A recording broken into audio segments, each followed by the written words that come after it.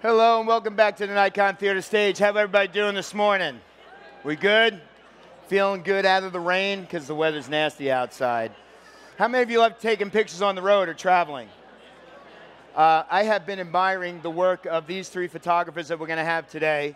And different than some of the other shows they're doing on their own, we wanted to have a bit of a panel discussion, not to talk so much about f-stops and shutter speeds, but to really get into their mindset, how they prepare, what they do as travel photographers. I do not consider myself much of a travel photographer. That's why I'm so inspired by them. But let me introduce this esteemed panel to you right now. Let's start with night landscape photographer Adam Woodworth. Welcome. Hey everyone. Buddy, nice to see you, buddy. I've been following this woman, and so have many, for millions of them, for many, many years. Deb Sandidge. And this guy, I've started looking at his work for the last several years. And like the work of our other panelists, it's like eye candy to me. It's the kind of stuff I need on my walls everywhere I turn for inspiration. And he goes into some very dangerous places, and just recently was in Hawaii dealing with volcanic activity. Mike Mezeul II. Appreciate it, bud. Thank you, Michael. So, to me, it's always interesting to know where photographers come from and where they've started from. And I know, Adam, you have a unique story about your background, your past, and a transition in photography. What did you do before photography? Software engineer for like 15, 20 years, something like that. And what made you turn to photography? Well, I've been into photography of some form like most of my life, I can remember. And in 2008, I bought my first digital SLR, and I had film cameras before that in college. And I just got hooked on it, and eventually just became so into it that I decided that this is my new life, and I can finally leave my desk job behind, Was it a tough transition going from a desk job with a normal paycheck to moving into the field and running a business? It's a challenge, but it's and it's still a work in progress, but it's still a lot of fun. Mm-hmm. Yeah. Deb, when did you first pick up a camera and know photography was what you wanted to do?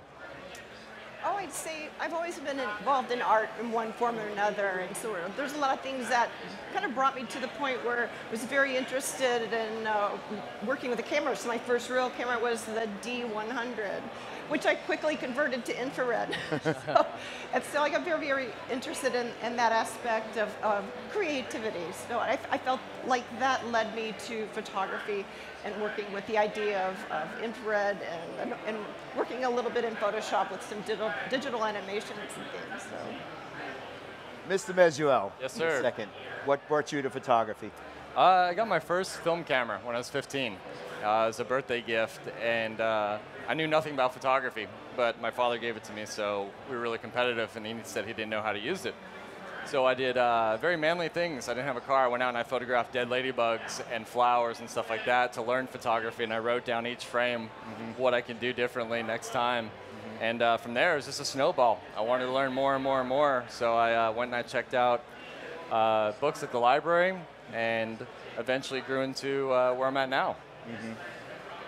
Deb, when you first got into this, did you study other photographers? Who are the people that were interesting to you in the way of travel?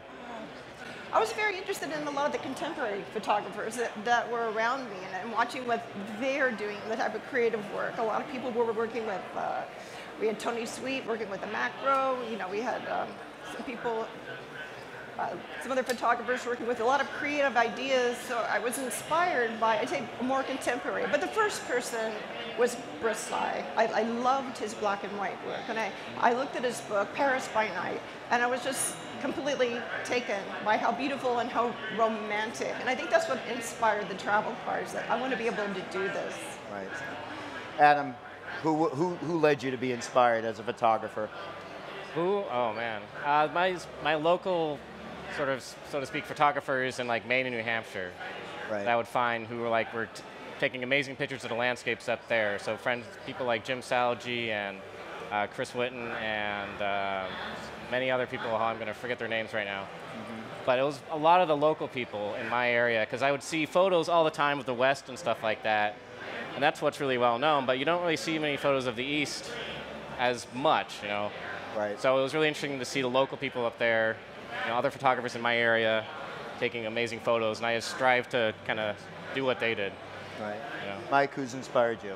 I think kind of like Adam said, the local photography group, I live in Dallas, there's really not much landscape to shoot around there. So seeing what they were doing going out really made me go, okay, well, why am I sitting at home? I need to get out there. There's a world to explore.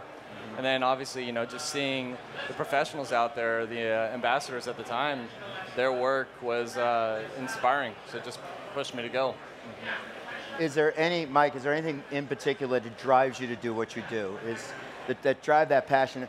I mean, all of you travel. I mean, any of you that are into travel photography, you have to make a commitment. But what drives you to want to make these pictures? One, I love the world we live in, and I feel extremely blessed that I get to do this for a living. I get to travel, and I receive messages all the time from people who say, you know what, I can't see that. I'll never get to see that. And if it weren't for your images, I never would. I would never even get close to seeing that. So that always stays in the back of my mind of, hey, you know what, I'm cold, I'm hungry, but you know what, somewhere out there, somebody's wishing they could be exactly where I am. So that motivates me to keep going out there and creating the best images I can. Deb, how often are you on the road? If you were to weight the percentages of home and on the road, what would that percentage break be? Ooh, well, the last few years it's been pretty intense. So it would be 2 or 3 weeks out of the month and come back. But it's an adventure.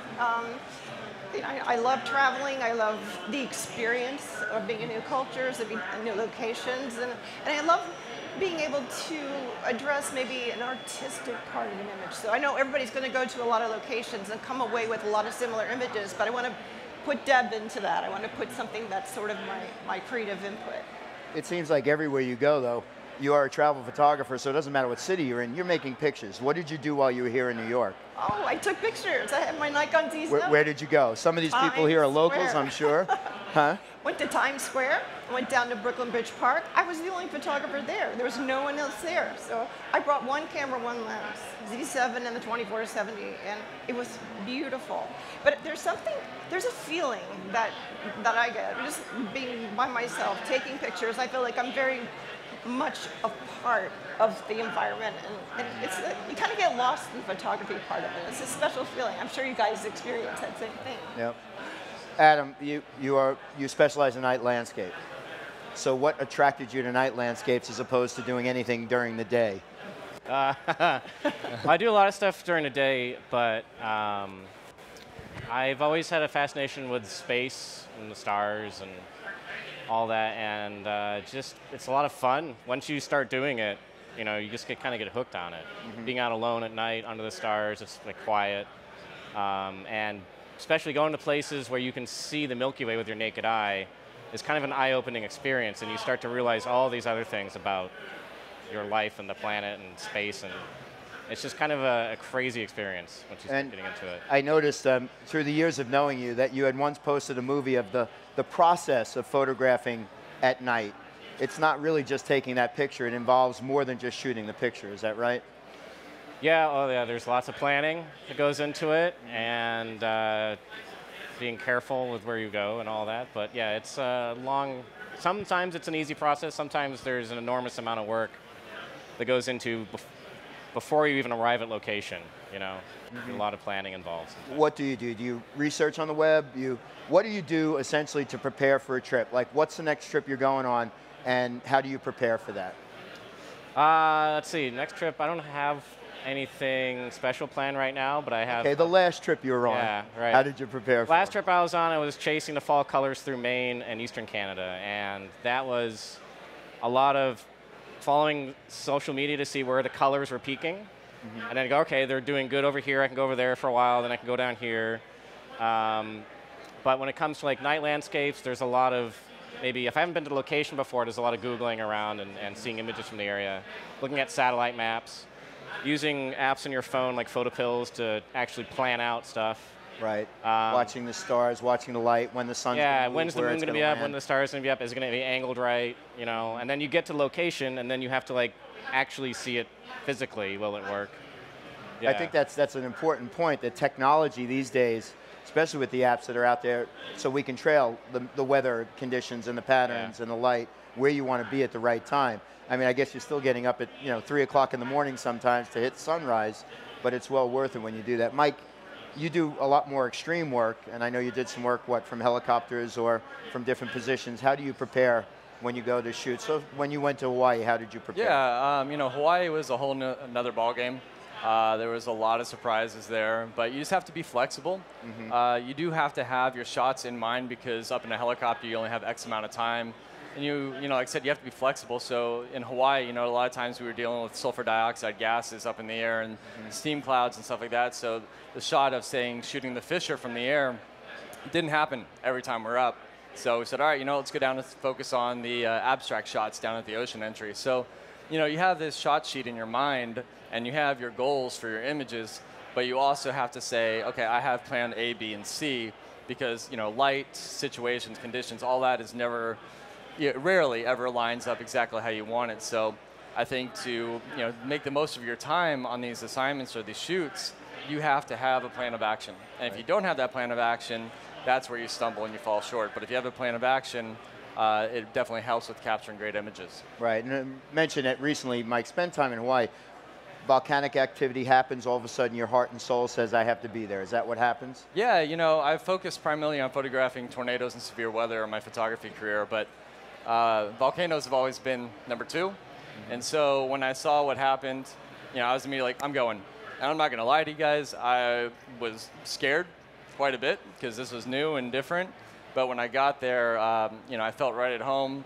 I had a great group of gentlemen with the National Guard who were watching my back, which allowed me to focus on my shots and my images without going, am I going to die?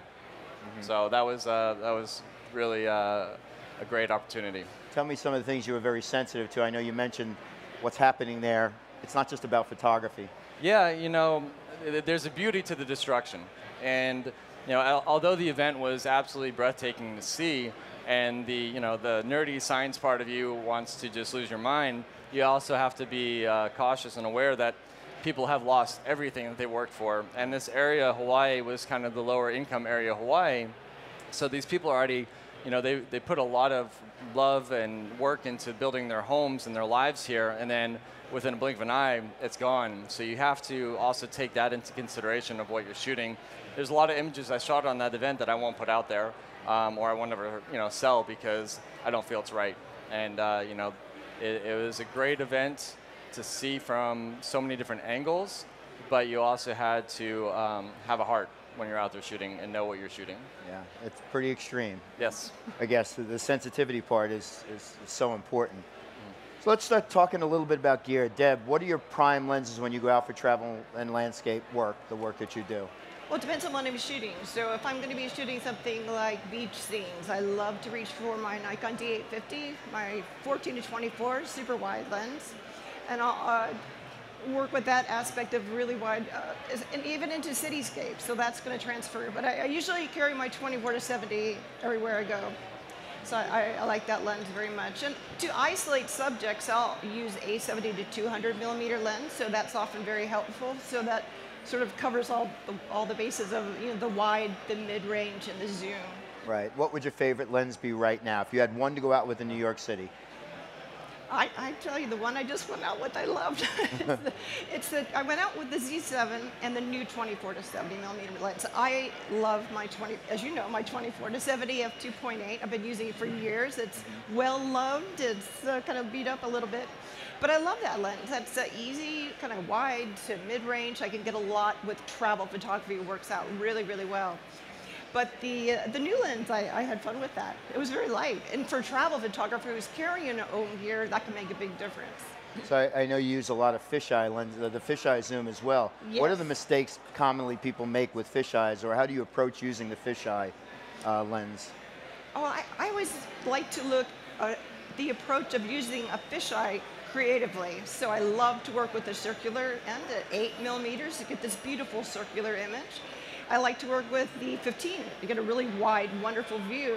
And I like to point it straight up, get the sky, all the trees around me. But also, if you hold it level to straight, you get an ultra wide view. So for me, that's one of the most versatile lenses that I've traveled with. Since I got that lens, it hasn't got out of my bag. So this is an example, pretty much. So you're in I the just think shot. it's stunning. It's just, Yeah. it's a beautiful, and not everybody just looks at that same angle. So I would assume finding the right angle with that fisheye is critically It important. is. It's just a matter of adjusting and moving and finding it. And I always like to include a little sparkle into that, and that's just a matter of narrowing the aperture to f11 or f16, getting a little sunburst into the shot, and then adds glamour and beauty into the shot. So it's a simple, easy way to make it match it. So There you go. Perfect timing. Adam, what lenses are in your bag? What do you typically go out with or teach your workshop students to do? Well, at night, there's pretty much just one lens. It's the Nikon 14-24 f2.8.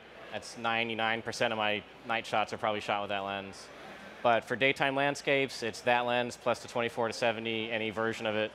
The new 24-70 f4 is great because it's small and light. And for daytime landscapes, I don't need a 2.8.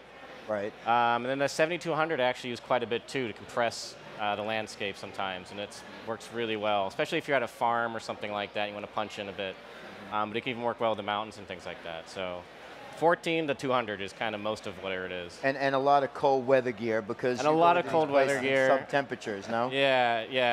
Many Deb layers. spends a lot of time in Florida in the early cold days in New York, but we go from one extreme to hot volcanic activity. And what's the coldest temperature you've ever shot in? -10 without wind, -60 with wind. Anybody want to go to one of Adam's workshops? I'm not sure.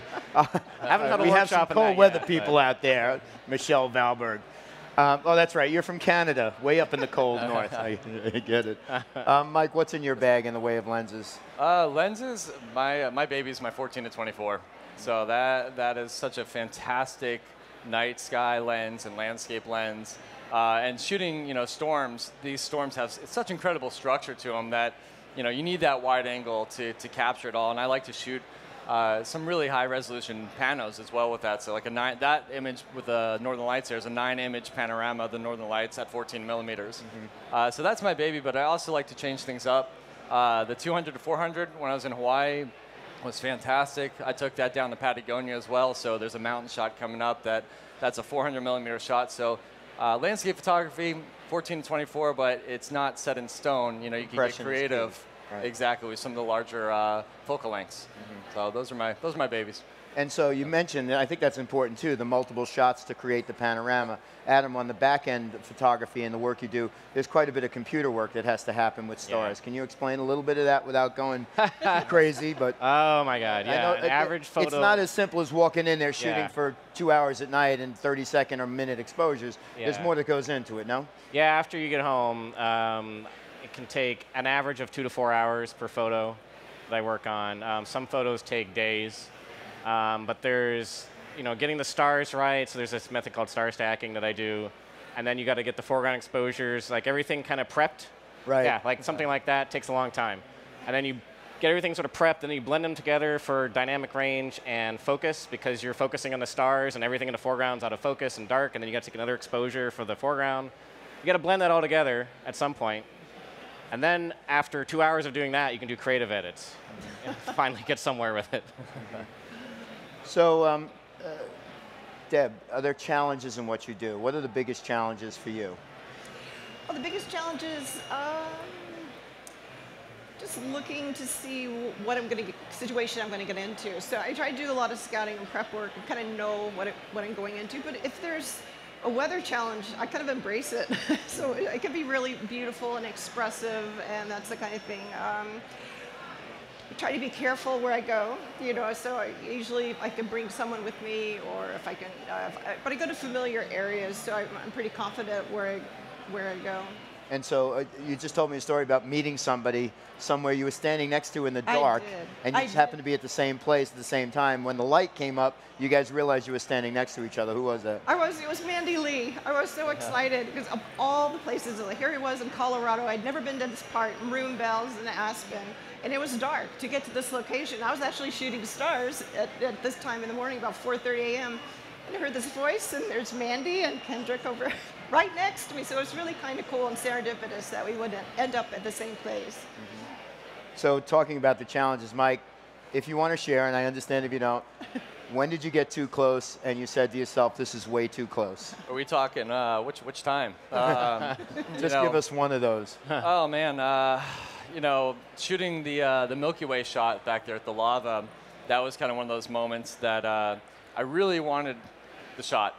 And I had a huge issue. I had a breakout of lava just to my left, and that was creating a pretty gnarly lens flare in my 14-24. So I tried holding my hand out to be kind of like a lens hood. That just wasn't doing it. So I ended up standing to the left, putting the cable release on, taking the shot, singeing all my leg hairs off, and having the sexiest legs ever. And that was one of those moments that I was like, I'm a little too close here. I should probably back off. Got the shots, but literally lost like all the leg hair on my hair. Sorry, on my That's legs. a little too close. a little too close there, but it was this is worth coming it. from a guy that chases these storms that would throw like cars around and houses around. I assume that fascination is just the beauty of the weather. It's just outstanding. Yeah, you know, the weather, I love photographing severe weather because it's one of those moments that it's there and it's gone, and you know nobody's ever going to get that same shot. But once again, kind of like the volcano, there's a beauty side of it and a destruction side of it. So seeing storms like the one that's going up behind us in the middle of nowhere, that's what I love. When it turns into something going through town, kind of back off a little bit. But nature is absolutely wonderful, and seeing these storms, you know, it's just air molecules up there, water molecules, and seeing that form this beauty in the sky, that keeps me driven with that. So Deb, I want to turn to you for a little bit and shift gears a little bit because I think it's so important to promote the work we do, especially the travel photography. There's a lot of competition out there. Talk to everyone about social and what you do socially. I think when one of my colleagues, Diane Birkenfeld, who runs our Learn and Explore section of the website, came to me.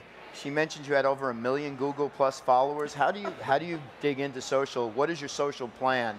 How do you get your pictures out there? Well, I was one of the early adapters to Google, so that's sort of what happened, you know, that natural progression of But 1 million followers, that's Google or Facebook or anywhere else. That's a lot of people following your work. Well, one of the reasons I like to be involved in social media is because I get inspired. I love seeing everyone's work, and I love that people ask questions, and I'm able to share ideas, and so that's sort of a self-fulfilling prophecy. You know, I learn from the people that follow me. And people learn. I love to give tips and inspiration ideas, but I feel like it's a great way to connect and be part of everything. So yeah, I like Instagram. I say that's my first and foremost social media. Twitter's fun. Facebook is Facebook.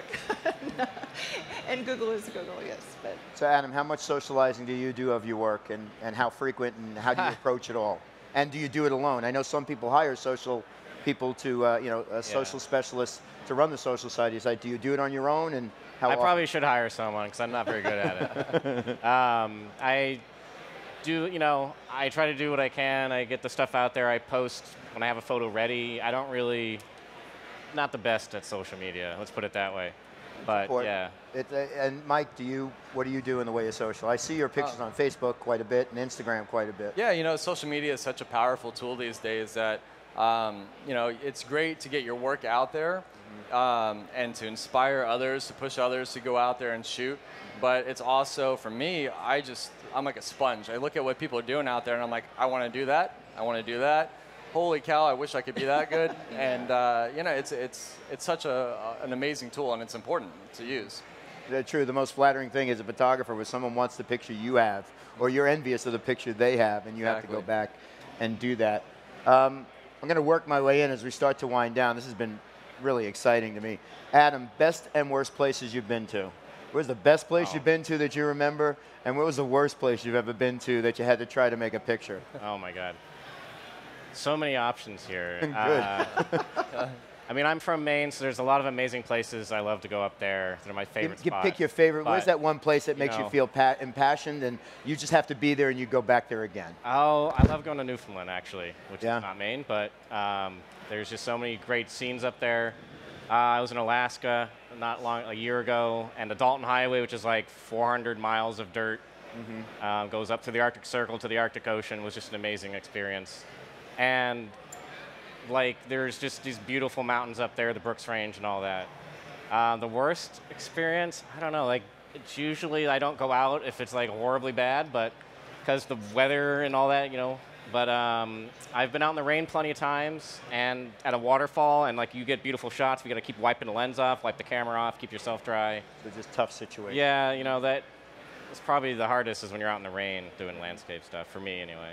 Yeah. Where's your go-to place, Deb? What would you go back to again that you love, the place that you love the most, and where have you had a tough place that you've been in? Ooh. Or a not-so-fun place that you'd avoid? Well, I love Cuba. It's beautiful. It's ever-changing. I've been 3 times, and every time I go, it's absolutely amazing. But I love all big cities, so you know, I embrace whatever happens when I go. But I think the most complicated places are some places that I revisit.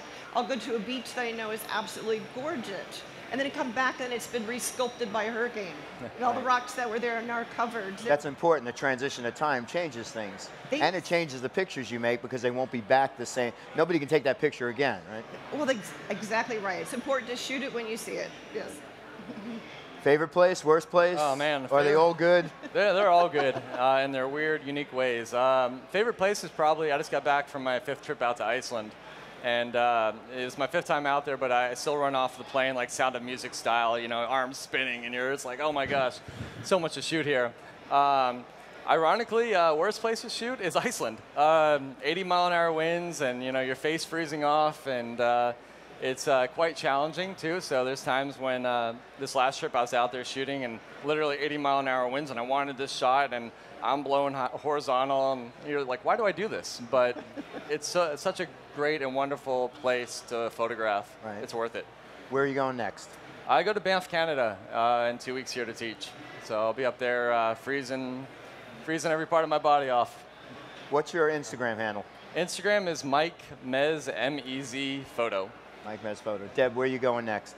Next, I'm going back to Colorado. I love Colorado. I'll go back 4 times a year. It's different in the spring, different in the summer, different in the winter, gorgeous in the fall. So. Any specific place in Colorado or all of Colorado? Rocky Mountains, yes. Yeah. What is your social handle? What is your Instagram? Deb Sandidge. That's so everywhere. Easy. Deb Sandidge. We can do this one. Adam, where are you going next? You just said you may be taking a break, or are you going somewhere? Well, I'm going back home to Maine, and I'm planning things for next year. I got workshops running up there next year and planning trips. But fall is like my craziest season, running around nonstop. So I'm just kind of like decompressing after the show. Your Instagram handle? A Woodworth Photo. A Woodworth Photo. You can see these guys on the side after we're done. I can't thank you enough for spending time with us. Again, sometimes it's just not about the pictures. It's a story behind making the pictures. I appreciate all of you spending time with us. If you're tuning in on Nikon Live, thank you very much. We got a lot more education to come throughout the day. So thank you guys for being here. Appreciate it. Thank you, brother. Thank you. Thank you so much.